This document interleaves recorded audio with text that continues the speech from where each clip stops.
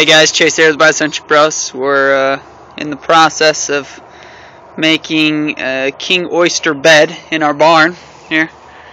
Be giving you a few updates as we go along. Basically it's going to be 2 rows, 2 blocks wide with a center walkway, all buried under soil, and hopefully it'll produce. Stay with us and see what's going on. Alright, doing a bit of excavating. Down here so you can see what we're doing. Just trying to get down level. We want the casing to be level with this over. So just dig it down so there's room for the blocks and then the casing on top.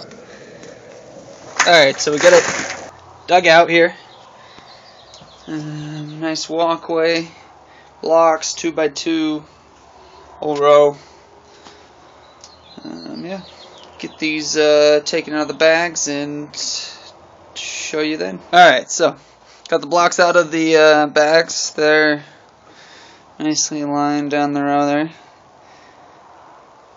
And we are going to try 2 different types of casing.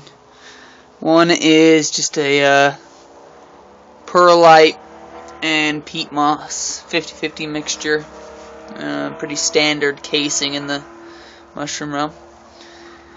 And the second is actually going to be all of the dirt and soil and what have you that we pulled out from digging out the hole. So I'll get this layered up and laid out and show you the results. There we go, finished product. All the blocks down, soil's down, perlite peat moss mixtures down, and now comes the waiting game. I tried to keep it about 1/2 inch, 3/4 of an inch on top of those blocks. You don't want it too thick, or the mycelium has a harder time growing through it. So yeah, we'll see how it goes. Definitely keep watching for updates.